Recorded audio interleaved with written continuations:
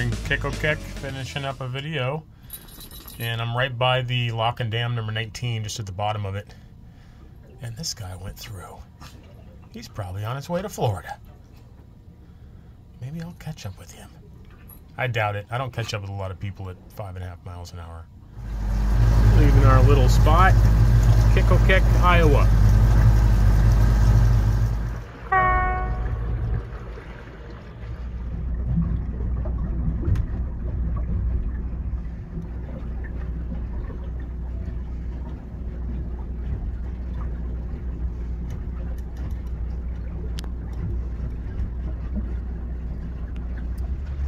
I think we're in Missouri now.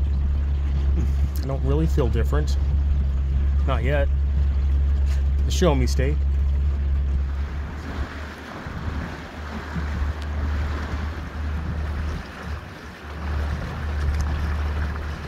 This is Lock and Dam 20.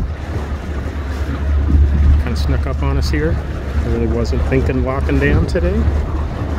But here we are. We're trying to make longer days here. 35, 40 miles. Pretty slow in the whole scheme of things, but we got to keep moving. We were doing 20-mile days until a week or so ago. Should be about an hour, I'd say. All right, I'll stay put for an hour. Thank you, sir. We're going to try to go to this beach over here, kill an hour, walk the Beagle. I'll try to show you how quick it comes up, guys. Run out of depth real quick.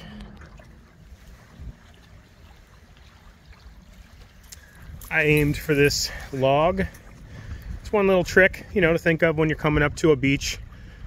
Something to tie to where you don't have to throw the anchor. Just tie to this big log here. There's Lock and Dam 20 right there. We're gonna go walk around for an hour or so. Oh, sniffy sniff. Found something stinky. I think it's time for a cold bath. Another absolutely gorgeous day.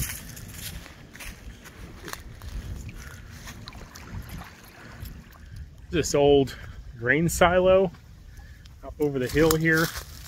Let's go check it out. Come on, Beagle.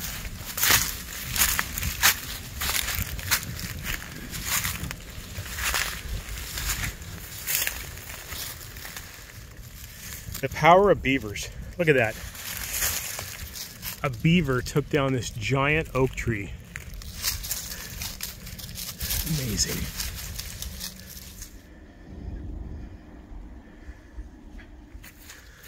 Probably nothing too exciting.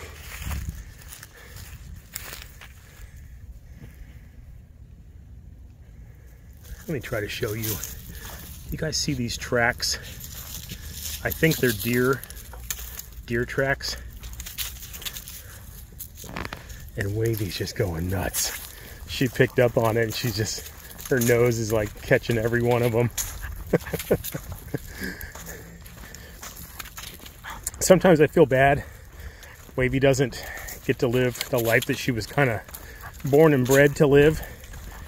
She just wants to track stuff constantly. She's an absolute slave to her nose. That's just the way the scent breeds are. You know. But what can I do? I take it for walks. That's all I can do. Very few people live in a place where you can just let a beagle roam free. I've heard, you know, I've met a lot of people over the years who have had, here, I'm going to turn the phone just while we have the time here. I'll tell another quick Wavey story. So, this was probably, I don't know, 3 years ago now. I was visiting with a friend of mine. I haven't seen her in a long time, but a friend. She lives in the UP, and it was winter, and I was home in the winter. And we went up to a little town up the Keweenaw and had some dinner and caught up, and it was snowing outside. It was, you know, pretty cold. And we were walking around the little town, and of course I had Wavey like I always do, and some deer were just walking around town like some of these UP towns have. You know, there's like almost pet deers in a way, pet deer. And the leash, she was pulling on it, she was screaming, and the leash came out of my hand, and she just went darting into the snow in the darkness, chasing these deer into the woods. And I just started yelling and screaming at her. I was like running after her as fast as I could. Wavey, stop! And she's just bark, bark, bark, bark, bark, bark. And finally, her leash got caught on something, like a branch or something, and she was just straining at it. You know, she would have chased these deer to Wisconsin. Oh, now you know why I never let her off the leash. Let's go check out this little pond if we can.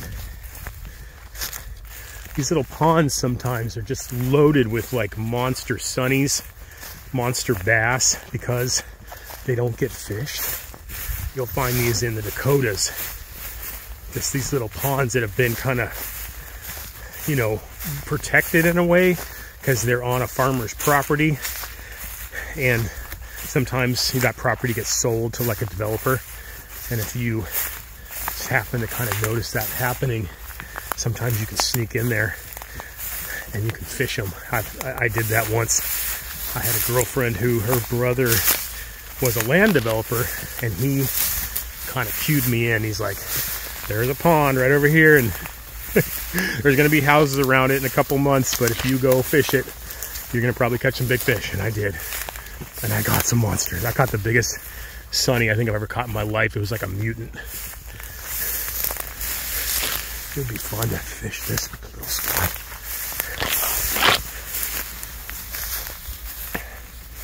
Yeah. This is probably enough south too that it doesn't freeze out.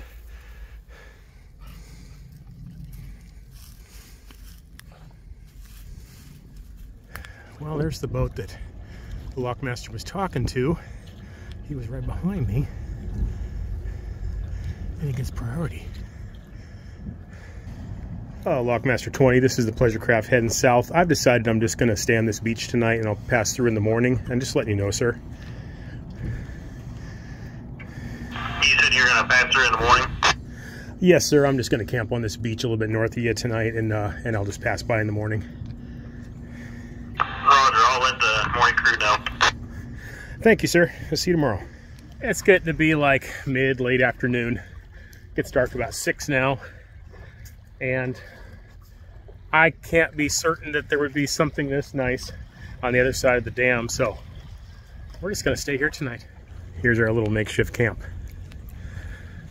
So I double tied the barge back in front.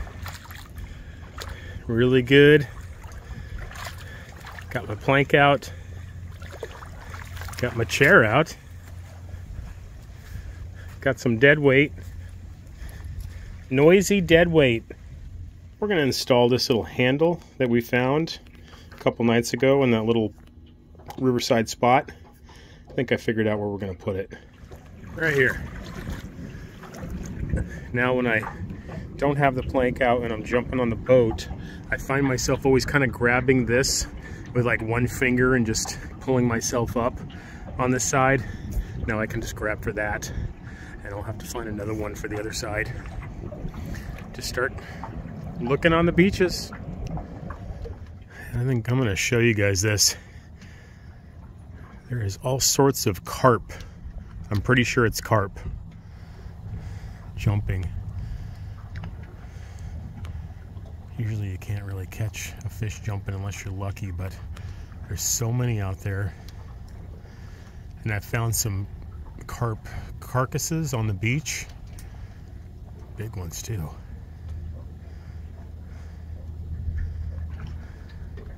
Getting into carp country. Well, good morning, guys and gals. Hey, you shush. So we got ourselves into a little pickle here. I'm going to turn the phone around and show you. So the river level dropped last night. I just called the lockmaster. The lock is just right over there. That's lock 20. Really nice fella. I thought they were going to just laugh at me or chastise me or something. He's like, oh no, it happens. You're not the first one. And they might, he's going to do some calls and see if Keokuk's going to release some water and maybe raise the level. He's going to do some searching. And they might send over a boat or some shovels or something. So, yeah, you're probably wondering, I'm not really showing you what's going on here, huh? She's barely floating in the very back. But then she's on the hard in the front, starboard I mean, we lost a good couple feet here last night, and he said that is unusual. It's just kind of like bad luck, you know. I really wasn't thinking about tides or anything like that. So it could be worse. I mean, it's not, it's kind of half floating. So I'm gonna break out my little army shovel and start digging, and I'll wait for a call back, and I'll keep you posted. Stay tuned, guys. Okay, guys, a little update. So I was out there doing a little digging, and she's beached just a little too much for me to get her loose, and plus the mud's probably suctioning down a little too. But I did talk to the lockmaster again. He called back, just the lock right back over here, and he's thought that they are going to release some more water from Kikokek. I'll get that one of these days, which would be great. But when he finds out for sure, he's going to call me back. And he said, I mean, they're so helpful, which just is amazing. I love it. He said even if they don't release water, him and his guys will come over here and maybe try to pull me off with their boat or do some shoveling or something. So one way or another, we're going to get off of here. I'm not going to worry about it. There's no point in worrying. So I'm going to make some breakfast, and we'll just hold tight and see what happens. So stay tuned.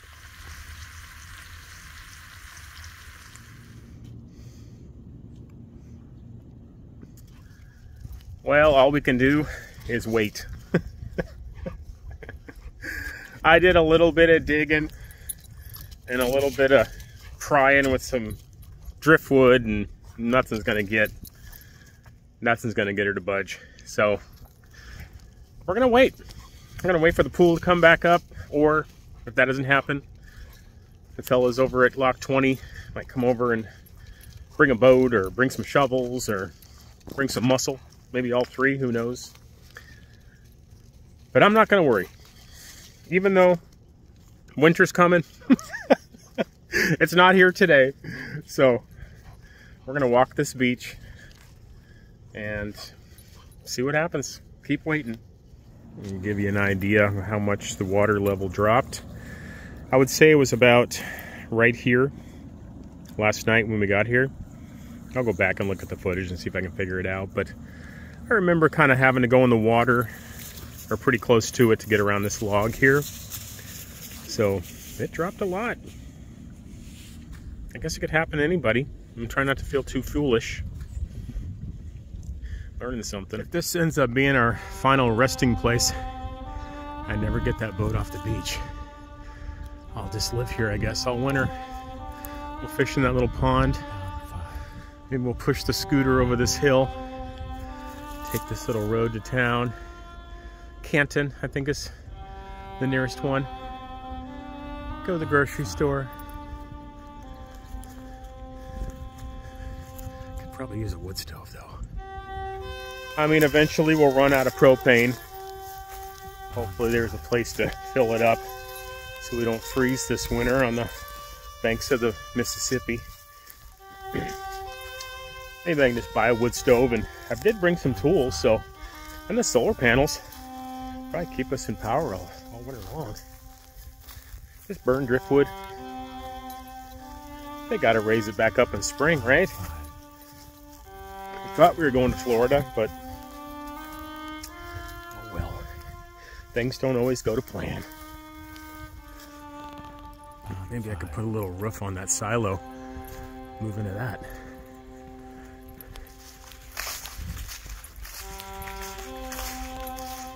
Could always eat the Beagle. Things get really hard. But it tastes very good. Spoiled meat. Probably tastes like dollar store treats. Gross. You could find me some rabbits. She smells something. It's going nuts out here. My phone started ringing, and it was the lockmaster there at 20. And he said that they're going to close 2 gates at 20 here, but that won't do much. But they're going to open some up at Keokuk, and it might take a while for it to get down here, but it will raise the pool a little bit. And I really don't need much. I can tell. I mean, it's probably less than half of the hull is, you know, sitting in the mud there, the sand in the mud. I'd say another, I don't know, I just take a guess, but it's not going to take much. I mean, the boat only drafts about 10, 11 inches, so we'll get her one way or another. He said if it doesn't, get me off by the end of the day, we'll start thinking about some other stuff, but they sound really helpful, and I'm not the first one that this has happened to, so we got everything we need. I can always eat the Beagle. Just make a fire on the beach, put her on a stick, just kind of slowly turn her. That's the boat that they were talking about. It's going to come through around 10. Let's put a piece of driftwood right on the water line here. Then we can look out and watch it and see if it's coming up. Put it right there.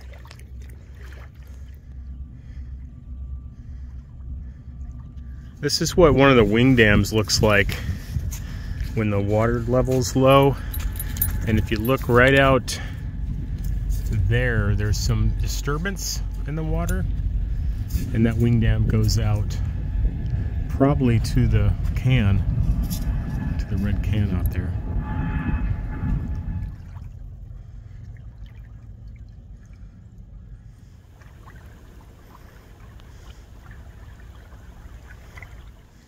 Oh, she's going to be floating soon. Oh, let's go check on the stick. I don't know, maybe it's wishful thinking, but I think it's come up a little bit. What are you looking at?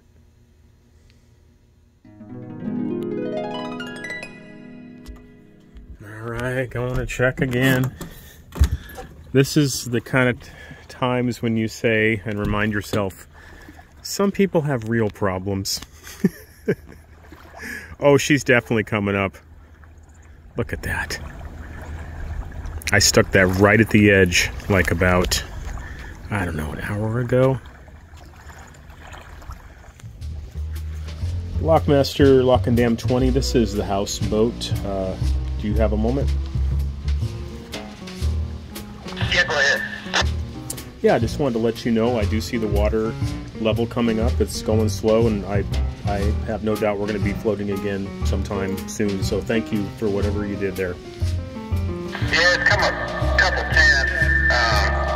Just let us know what you want to do. If you want to try and pull it or something while we have a chance. Yeah, I think she's actually going to be floating. It's a flat bottom boat. It's really easy, so I'm pretty sure I can just push her off here soon, and then I'll start heading your direction. Good deal. Thank you, sir. I'll be in touch. Thanks. I love it. I love it. I love it. And here's the thing. I'm a worrier. I've always been a worrier, and I haven't been worried at all. I don't know if it's just the stress levels just coming down and being out here on the river, or getting older, all the work that I try to do to be conscious and improve, I guess, state of mind. But it's whatever, all the combination of those things have worked. I got up this morning, I saw that it was on the hard, and I just said, we're going to get off. This happened to us on the original Shanty Boat Beagle adventure. I'll put a little link to it.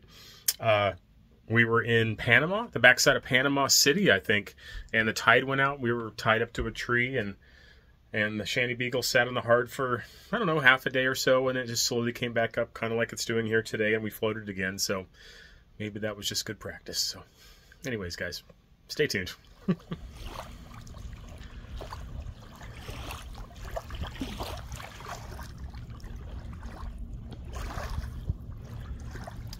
Oh yeah, we're going to be floating soon. Look at that. It wouldn't have been the perfect solution, but if I was going to beach it and this was a possibility of happening, I could have just had it nose up, so the nose coming up to the beach, then the tail would have been hanging out in at least a couple feet of water, even at that low level there. And it probably still would have been really hard to get off. Would have had to wait for some water to come up, but we would already be floating now. So the fact that I turned it sideways, perpendicular to the beach, is pretty much our downfall for this one. So, but that's okay. Some people have real problems. I'll mention this too, guys. So here's something I am smart about. I always kick the, I kick the motor up almost as far as it'll go, in case something like this happens, because the last thing you want is your prop and your lower unit kind of being torqued in the mud, with the weight of the boat when it's kind of half floating. So when I'm in these really shallow situations, even anchored, I always kick the motor up at least a little bit higher than the depth of the hull. So you want to go for a walk before we float off the sandbar? Hey, don't drink so much, it's going to drop the depth. Look at all these beautiful waves coming in, filling up the pool again. All we need is like just a, I don't know, another 6 inches or so. Push this booger right off. Now I set that stick. You saw it. I was right at the edge. Now it's all the way starting to fill up these little indentations. Remember, it wasn't even coming up to this side on the front. And it's filling up.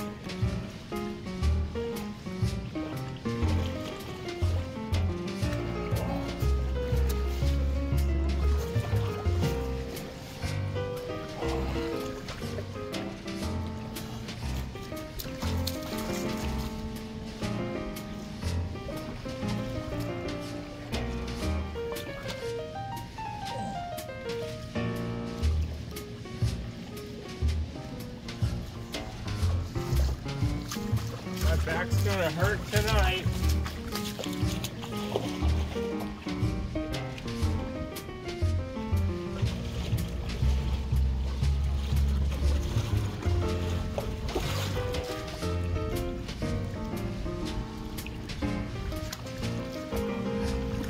He's floating again. Bye, Wavey. Don't forget to ride. You gotta move. Move. Alright, goodbye to our little spot. We won't be doing that again.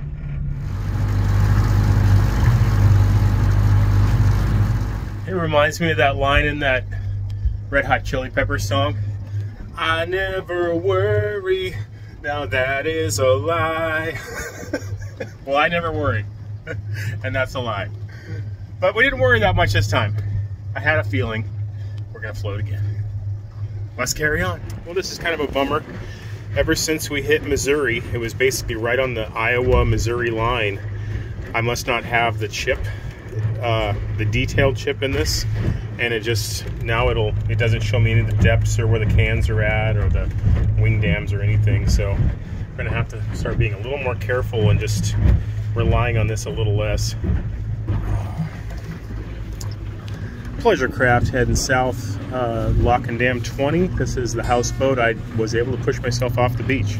Heading your way.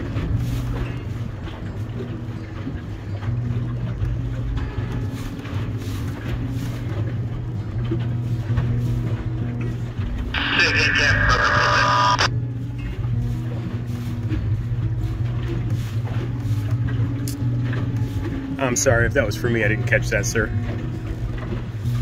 I said you broke up a little bit. Oh, I was able to push myself off the beach, and I'm just heading your way whenever you're ready. Yep, he's ready for you. Awesome, thank you. All right.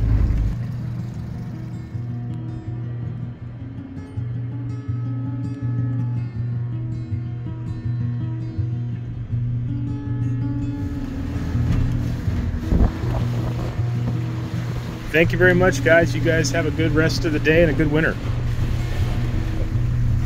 Hey, you bet your cap. You guys do the same. You do the same. Have a safe on down.